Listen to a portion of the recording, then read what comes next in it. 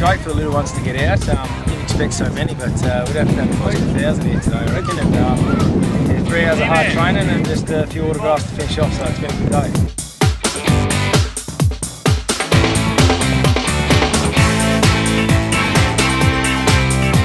What about the session? It looks pretty solid.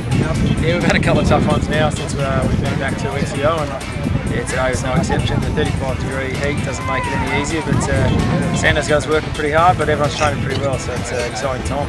Monday session, by all reports, some of the boys said it was the hardest of the pre-season, maybe top 5 in a long while. How did you rate it? Yeah, I struggled with it as well. It was pretty tough out there. I think it was about 37 degrees, and yeah, we were out on the track for about 3 hours, so it was a tough one, and I'm not sure today was much easier either. But no, it's good to get a few in the bank, and you know, it'll hold us a good stead in 3 or 4 weeks' time when we start the game.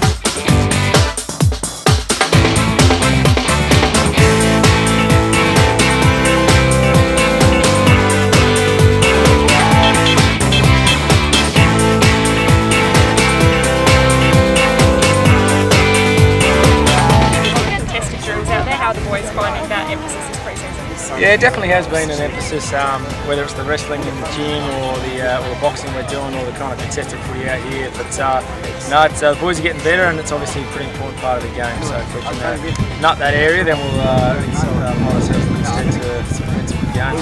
Sando seems pretty enthusiastic out there. How have the boys found that challenge? Yeah, he is. Sando's he's a good guy. Everyone gets along pretty well with him, and brings some exciting new ideas to the club. So it'll be interesting to see how they all go in a few weeks' time.